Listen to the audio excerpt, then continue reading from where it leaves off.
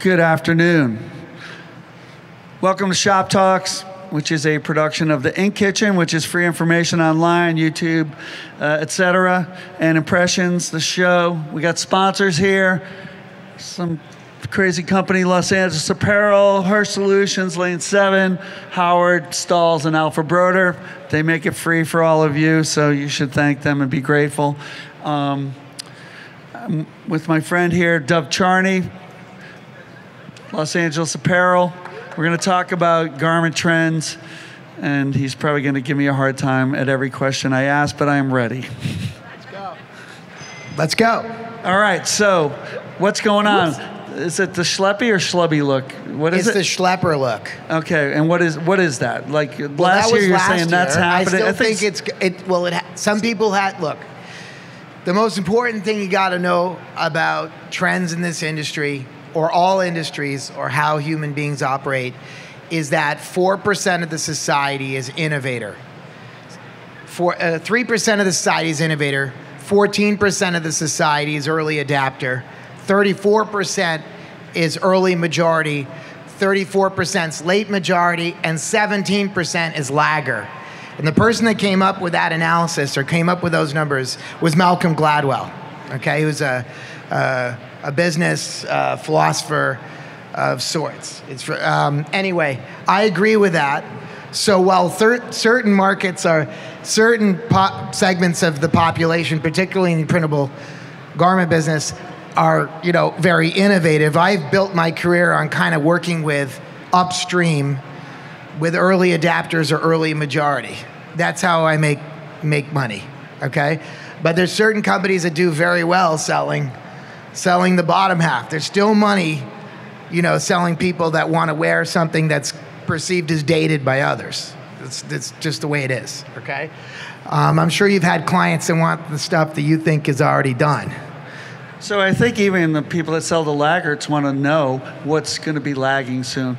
In other words, what's going on now, it's going down to them later. I think there's certain segments of the population that have not adopted oversized garments. Oversized garments, for those of you that are 50 plus, which includes myself, it's kind of the larger garment that we would have called urban, which was code for black, but it was for like hip hop clothing, oversized hip hop clothing, like 2X, 3X long, that hip hop performers were wearing, let's say, in 1996 or 1997. That's coming back for some, or happening right now for others. So that market is new. Actually, it's funny because I have a new customer. It's called Crash Boys. It's sort of like skateboarding, but on bikes. Right. And they have like fake police cars and see how close you can get to them and stuff. He loves your stuff. Like he's all about the 6.5 ounce shirts, and he wants like big. Oversize is coming in, but for some people, it's already here. So if you really want to know what's really going on, let's say 2-3 years forward, the tighter shirts are going to come back. But for most of the people in this environment, what's coming in is oversized. So it's a rejection of. So I'm saying more will go to oversize, but after the oversize era, we're going to recede back to tighter fits, but I think they'll be reinterpreted.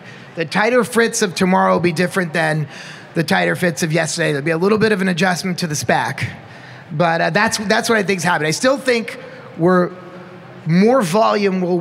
clients will want oversize. Almost, they'll reject the American Apparel 2001 in favor of the Gildan t-shirt, believe it or not, okay?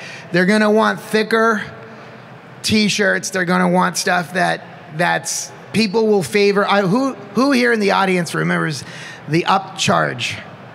The upcharge period. Does anybody want to? Who remembers what upcharges are? Painful. You know what upcharges are?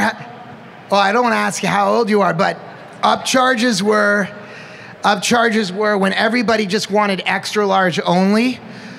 Sanmar or Alphabroder or whatever was going on at the time, Cayman Textiles or T-shirts, or the major distributors started saying, okay, if you're going to buy extra large only, if you're going to buy outside of 1353, small, medium, large, extra large, you're going to have to pay $2 or $2.50 more per dozen, or you can't, because everybody just wanted, at a certain point, at some point in the mid-90s, maybe it was 94, 95, 96, like if I was a hip buyer, I would just say, just give me extra large. Extra larges were only 23 inches across anyway, and I could probably capture most of the market with one size.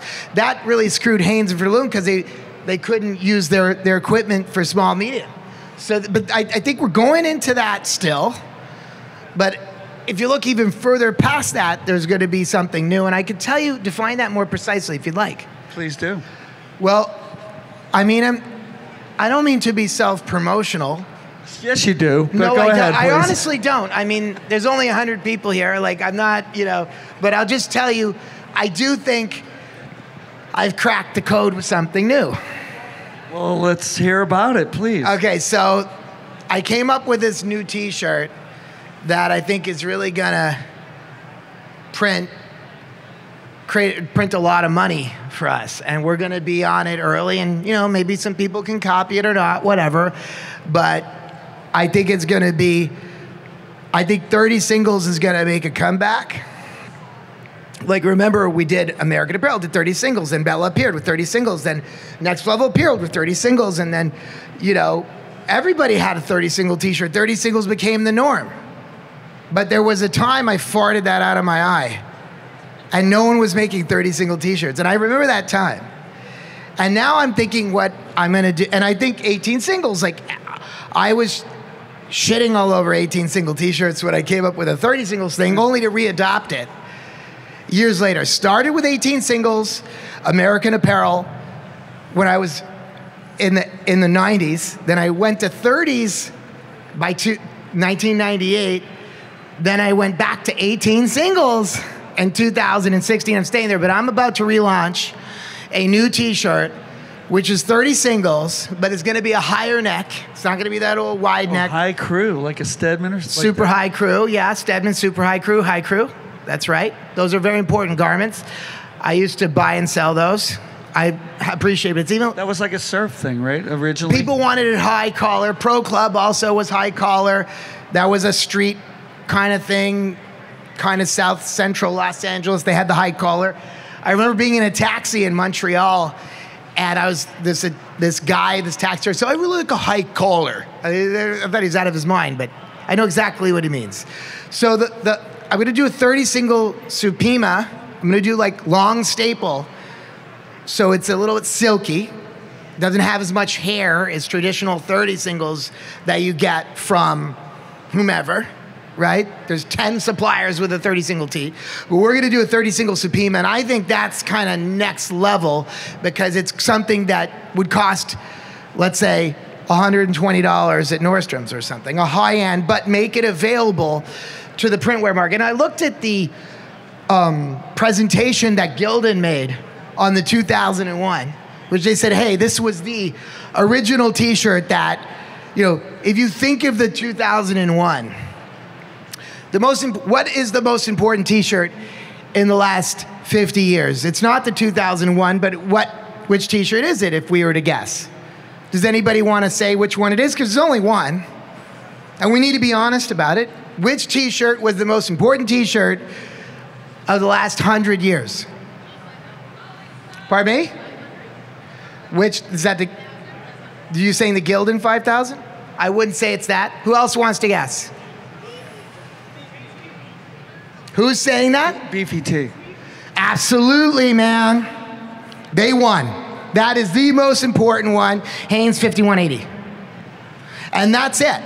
The next most important one, I think, is the 2001. Because everything became the 2001. I'm doing this thing called the 1801. I'm wearing an 1801 long sleeve right now. I don't know if it's important or not. We'll know in 10 years. You can't say now. You can't say when you're in it what it is, okay? But I think another thing is to have like a finer, like 18 singles, it's open end, Parkdale, come on, USA, right? But I'm saying Supima long staple could be really interesting to give people a luxury feeling, like an $80 retail, $120 retail t-shirt where they can grab it, case price $850. So it's like BVT, but farther. Like there were ring spun six. No, BVT. Right? BVT was never combed. The trick to the BVT is hairy. It was hairy. It was ring spun, but not ring spun combed. This is the original BVT. What it morphed into and became was something else. Yeah. You got to go to a vintage swap meet to sometimes get the right ones from the right years. There's like 5 variations of it, and I know them by heart. I know them by heart because it's my duty to respect the 5180 and understand when it began and where it is now and what are the highs and lows and the different corporate decisions they made. There was a time they dropped blind cover stitch and blind hem and went to 2-needle cover stitch at Hanes, and then Fruit Loom copied it. And I was there at that time, and it was like an inventory crisis. It was interesting because you had some shirts were blind hem and some shirts were 2-needle. And now a lot of young adults say, well, I like blind hem better. I say, whew, well, billions are spent to go the other direction. But, you know, there's... Did they do that to be cheaper or because people liked it? Okay, first of all, the 2-needle hem had less cutoff. It was perceived to be higher quality that there was 2 needles versus the blind hem. But young adults today that really think about this stuff like the simplicity and the smoothness of on a t-shirt not having the 2 needles here, having just that fold over. But it has to be done well. In South Carolina at Hanes Subcon, I was using Hanes. I was parasiting off Hanes' subcontractors. I was sewing t-shirts in Carolinas. Operators could sew blind hem faster than 2-needle.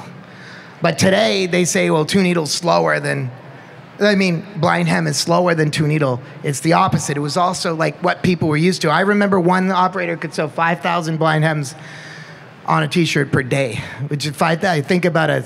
5,000 in a day is like what a screen printer could do. You know what I mean? It's a lot, just sewing them. Boo, doo, doo. But I do think more luxurious, and I think cotton. Cotton's going to make it. Cotton is really coming home. You know, who really wants to wear a sublimation tee forever? You know, if you were going to be sent, I don't see any hands. If you were going to be sent away for a year on an island, and you said, "Look, I got 10 sublimation tees and I got 10 cotton tees. Which one? You got to choose one or the other." Like, who's choosing the poly t-shirts? I don't care. Performance, my ass. Cotton. Okay, this is America. Our history. I'm an American. I'm an immigrant to this country. I am an immigrant to this country. I love America. So are all of us. I came to New England. I went to Choate Rosemary Hall. For grade 12 in the United States, known as 12th grade. And they didn't kick you out? I almost got kicked out. Yeah, I thought. But anyway, but I didn't get kicked out. Let's just make that clear. Okay, so. Why did I say America's history is all about cotton, and this is us. We're the ones. This is all who we are. This is and Parkdale is doing an awesome job, and so some other spinners coming up. They're still chugging along, automating and making American open-end cotton in the United States, which is amazing, and they're supplying everybody.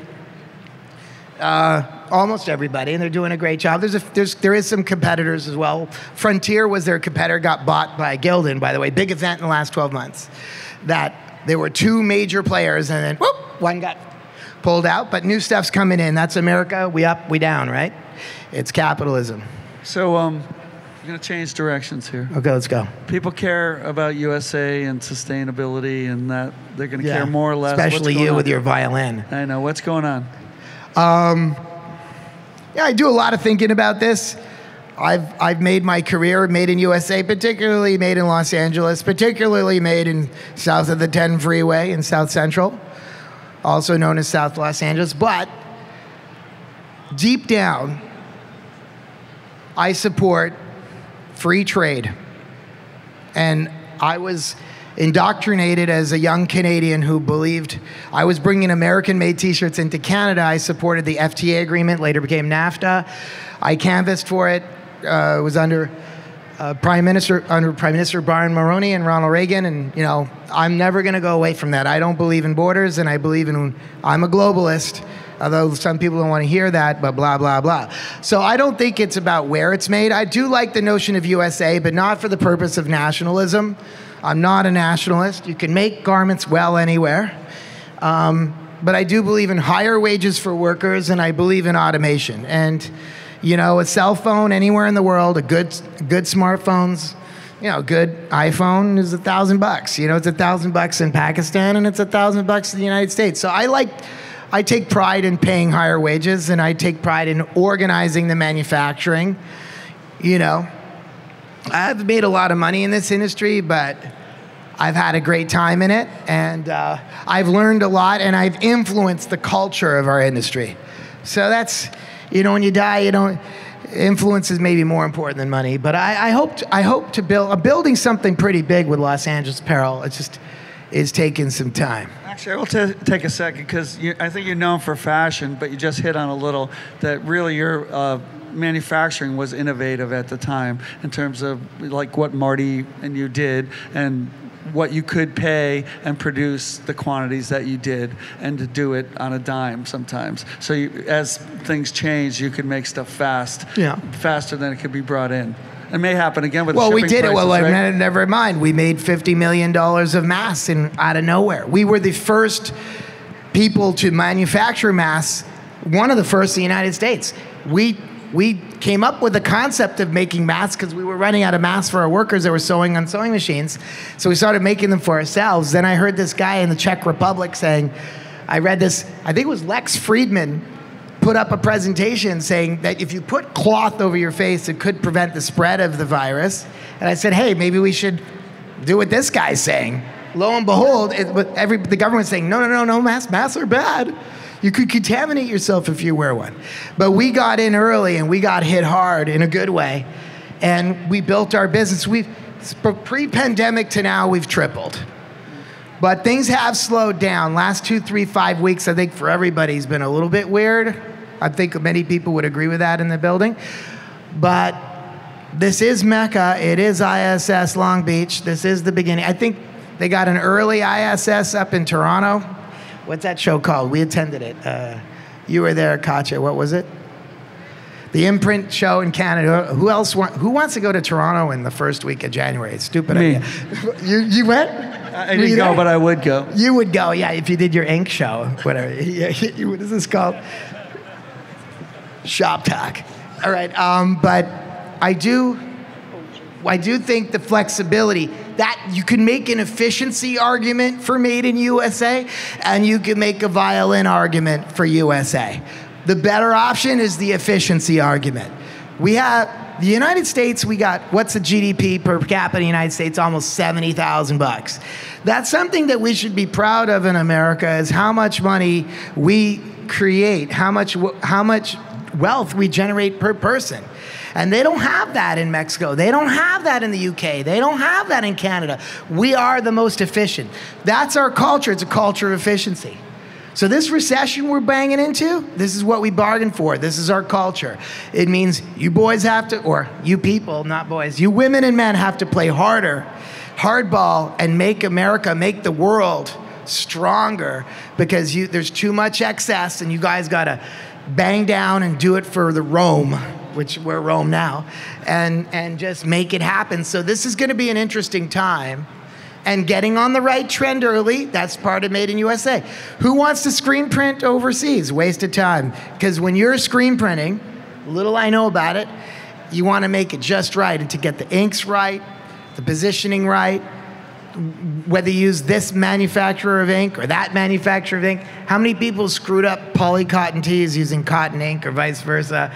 You know, all those little details, you perfect the science. And to be able to make garments in America, even though screen printing is also made in USA, even if the shirt's made in Pakistan. So I believe in world manufacturing. My gimmick, my game is made in USA, and that's why I think I was thinking I built a business that's quite large, not a public company, so I'd have to share my sales here. But I will tell you, we built an awesome business and we built it quickly. Now, if it wasn't a made in USA, forget made in USA. If I wasn't manufacturing it in my own manufacturing facility where I could watch over it and sleep in the factory if I so choose, I wouldn't be able to scale to tens and tens and tens and tens of millions of dollars right away if I was waiting for it on a boat somewhere. So there's scalability in Made in USA, and I like it. I intend, you know, I got another 20, 30 years, 40 years to work, who knows, as long as my health will take me. And I intend to build a large-scale business that exceeds American Apparel at some point. But it wouldn't happen without me manufacturing the stuff myself, because my edge is innovation. My edge is I got it ahead of the other people. And I've pegged myself. My audience is that. And, you know, so I don't even... There's money selling laggers. I'm just not interested in it. All right. It's good to have goals. Yeah, it is. I see Ilsa Mitchek here, president of the California Fashion Association. She's wearing a neon orange T-shirt. It's polyester. I actually want to tell you about a story about Ilsa. That's funny, because I had an argument with her that I think I won. She's leaving. No, it's about Made in USA. I said, you know, Ilsa, you can manufacture in the USA. You can do it in Los Angeles. She's an advocate for Made in Los Angeles, Made in California. She's the president of the California Fashion Association. She's saying the government's made it so difficult so many times that so much stuff is left. And I said, you could still do it. You know, it's a challenge, but it still can be done. And I remember she saying, well, you can make T-shirts, but you can't make jackets and ties. And I said, I think you can. And we did. We did it. I think I overcame her criticisms of it. It's possible, but it's a lot harder. But it's also the opportunity for me. Like I'm saying, I don't think I could have rebuilt my business as rapidly without having a hands-on ability to manipulate it quickly. Go ahead. All right, let's take some questions. What do you think about that action? Okay, let's go. All right, who's got a question? First, we got to have a mic. Who's got a question? They're afraid they'll get abused. I will attack you. Oh, yes. Oh, somebody's going to fight back here. California Fashion Association, CFA. So, Dov, what's your biggest problem? Well, I do think the regulatory environment is tough. Yeah, sure, what she's fighting for, the amount of lawsuits, the amount of weird stuff that you know, there's so many triggers to operate in California, in Los Angeles, even between the county and the city. Yeah, it's tough, sure, of course. But I think as in a society, that argument is playing out. You know, there's the Florida version of life and there's the California version of life. And I hope America and I hope Los Angeles and I hope California finds its way. But it can be extreme. It can be extreme, and there is a risk to over-regulating. The beauty of Los Angeles is we manufacture things. We have a young population. We have a motivated workforce, a motivated entrepreneurial class, and it's being hampered somewhat by social progressives. You know, and I'm not saying they don't have a good mission in place, but there is a struggle that has to be worked out, and we're fighting that struggle. But that's probably one of the biggest risks, a major risk factor. You know, it's a fine here, a lawsuit there, an insurance premium here, an insurance premium there, and all of a sudden you're out of money. You know. Go to a place with no regulation. Ugly too, right? Where is that? Like, I don't know, plenty of countries and stuff that don't regulate anything. It's bad. Well, there's a middle ground to everything, yeah, right? Exactly. Life's all about balance, and success is all about balance. And that's the American experience. You know, we've been struggling for a long time. We started off with a war, you know. Started off in 1776. All right, who else has a question? Brave souls out there, come on. Some of you have been drinking. You're not going to ask a question? No questions, really. So this made in USA, I mean, there's a lot of different angles to it, and it's made the press recently. Can you maybe talk about what it means to be made in USA? Because everybody's kind of tiptoeing around the edge at times as far as what's sourced, maybe some of the specifics. And, I mean, I know what First of all, if it's made in the United States, it's probably the workers. There's probably a larger portion of the selling price is labor. It means more money is going to the workers. It means probably there's more care in manufacturing the product.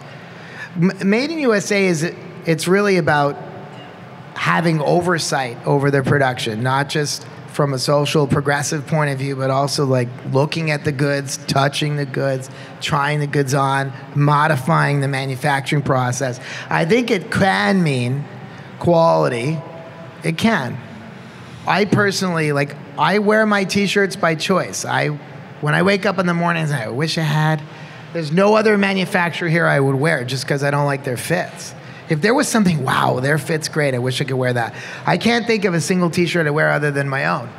So it's, and you're able to craft things, pivot. Like this morning, I was still designing for the show. Swear to God, I had this guy, Tyler, right over there. Like, I love to beat up on him. It's just so much fun. It's bullying. It's really just awful what I do to him.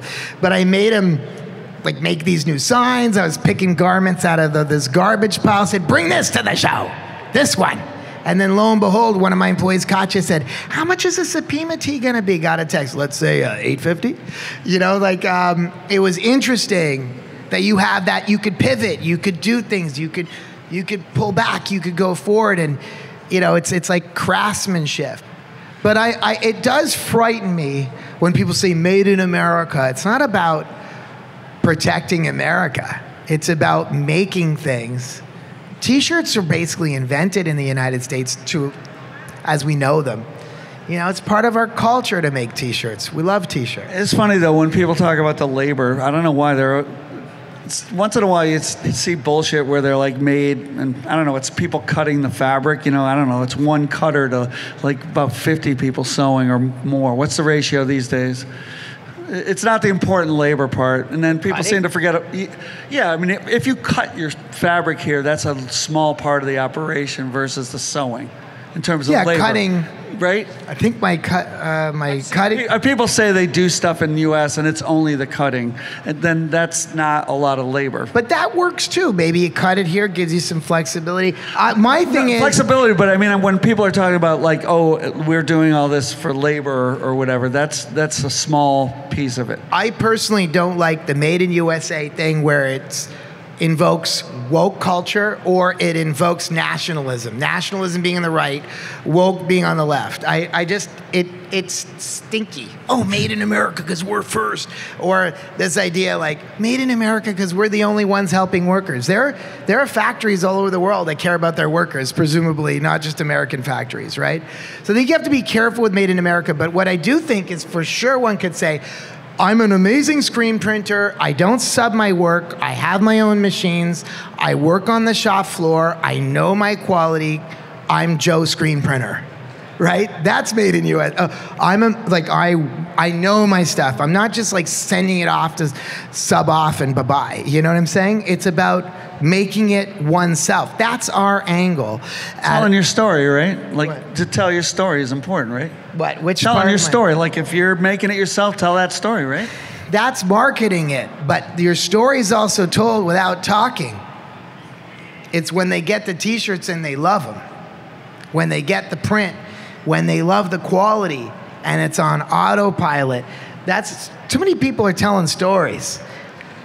Product. I'm talking about true stories. I know, but the product's important. Made in USA can lead, in the case of myself, it could lead to crap product and great product. It has the potential to be both, but it has the potential to be super great because the company making it is making it themselves, presumably, right? That they're close to the manufacturing.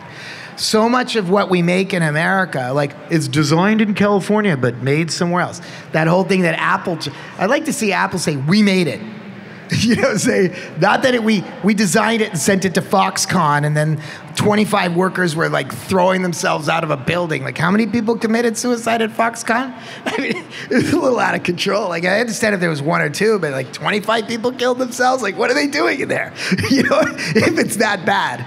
Or remember Rania Plaza? I was telling, is it Rania Plaza? The building that fell down in Pakistan with 1,100 people. I was talking to a couple of young adults. Bangladesh, I think it was. Yeah, I was talking to a couple of young people that work for, they don't even know what that story is. It's like the largest industrial accident in world history. 1,100 people died in a sewing building in Bangladesh. That's kind of weird. Like, who the hell was managing that? Well, they had to sew. They had to keep sewing because if they were late, they were going to get a cancellation. So, of course, they were going to make the people work to death. You know, and the quality coming out of Bangladesh is always weird. It's not because the people in Bangladesh aren't trying hard to produce amazing product. Is that they're just trying to follow the leader, follow the leader. They're following the tech pack. The tech pack sucks. You know what I'm saying? It's like but if that's the whole thing. We've bifurcated innovation from manufacturing because of the whole global inequalities. But through globalization, information, automation, you're going to have onshoring where it's no longer viable to make stuff too far away from the point of sale. So that's where it's going. It's more for technological reasons that made in USA could be important than, and innovation reasons than thematic reasons. Go ahead. Amen. Next question. I know you said oversized is coming in, and then soon it's going to be the tight. So what other? Not soon, in the medium range, couple of years. Like there's this young kid. I don't remember what his name was, but he was. Finish the question. I want to hear. Okay. You weren't quite done. Yeah, it's okay. So what other predictions would you say are in the midst of? All right. What other predictions are in the midst of? What would happen? I don't know. So what else is happening besides thinner fabrics again, 30 singles or whatever? Well, a big, in the same vein, I was going to say this young adult that was working temporarily as an intern, I forgot his name, but he was still wearing oversized pants, but he started wearing tight, what used to be known as a wife beater, some people call a man beater. I think that's coming in, like a tubular Fruit of Loom or Hanes piece, maybe a little bit higher end than that, okay, because those are pretty flimsy, but tubular kind of 2x1 tank tops, which we're about to launch as well. Like ribbed, I mean? Ribbed, and printing on that. Don't forget, this industry started by, it was printing packaged underwear. B, Hanes said, we need to make t-shirts for the printer. And which customer said they just have to have printable t-shirts? It was Ocean Pacific in Orange County, and Hanes decided in 1975 they're going to cater to that, to printable t-shirts. But it started with underwear. I think the underwear, the Hanes underwear, red label, wife beater as it's called, is going to come in. And there could be a hybrid of like oversized pants but tight tops, which you've seen coming in the women's market, could come to the men's market as a second phase. I also think baby rib, which was big at American Apparel from 1996 to 2012, it's coming back. I noticed Bella is featuring baby rib posters on the entry. I think, we were the first to do it, and Bella adopted it after, but still, they've been doing it a long time. I think all that kind of look is coming back. Tighter tees, but on the women's side, this summer, we're seeing activity, like we keep getting stocked out on what's known as baby rib. 30 single rib. It's going to be hot. We hate printing it, but okay. No problem. We do. We hate printing it, but... Oh, printing on rib is an art. It's an art to print it nice to where it stretches out. It's an opportunity, I meant. It's an art opportunity. That's what Made in USA is. It's an art opportunity. All right. Any other questions? All right. How about a hand for Dov Charney? He had a question. Wait, question. Here we go. Well, all right. Saved by the bell. So as decorators, how can we position our companies and our shops to be prepared for an upcoming economic downturn and a recession? What things should we be doing kind of as we go into the first quarter to be ready and be resilient? You mean to save money? To survive. It's tough, man. Start hunkering down, cut your expenses, get rid of your lay off your bottom employees, but be careful when you lay off employees. You got to manage those separations carefully because it could lead to litigation, and it often does. You got to do it gracefully, and you got to do it carefully and surgically that you don't hurt yourself. I know, just lay off these 20 people. Like 4 months later, I don't know, I've been hit with all these lawsuits. Like it's 10 times worse. And, that just managing your staff, maybe putting some people 4 days a week instead of 5 if they're on hourly, just traipsing through and keeping your inventories low, watching your receivables, making sure everybody pays their bills. Being tighter with credit is important because people may not pay, and hoard cash. Don't expand right now. Maybe forego taking risks that you don't need to take. And it's a scary time. It's going to be hard, but this is what being an American capitalist is all about. This is what the Cold War was always fighting for, this freedom for you to lose money during a recession. They were fighting for it just to give you this great opportunity to shit your pants during a recession. Okay, so this is what it is. You just got to hunker down and figure it out. Sharpen your pencil. Look at your financial statements. Make sure your financial statements are authentic. The worst thing you do is trick yourself into thinking you're making money if you're not. And try to work some older accountants that have been around the block because they've been through a few recessions, so they know, and try and get some free advice over lunch. Okay. Any other questions?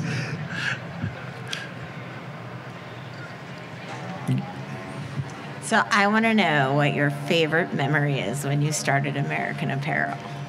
My favorite memory? Yep.